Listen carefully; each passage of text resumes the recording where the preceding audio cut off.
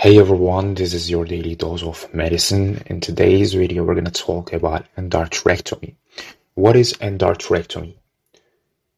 It's a surgical procedure to remove the plaque material or blockage in the lining of an artery constricted by buildup of deposits.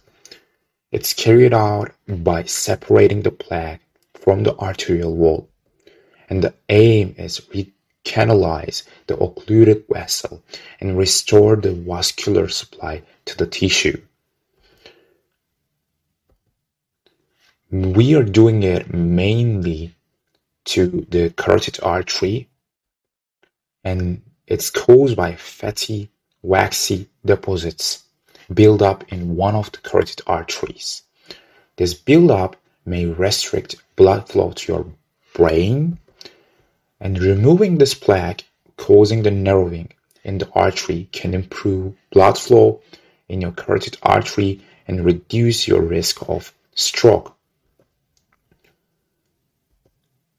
It usually takes 1 to 2 hours to perform, and you can expect to stay in the hospital for about 1 to 3 days, including 1 day in the ICU.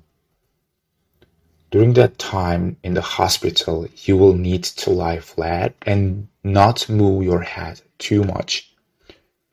And after the procedure, you should use low-dose aspirin for at least 3 months, often indefinitely, because it decreases neurologic and cardiovascular events.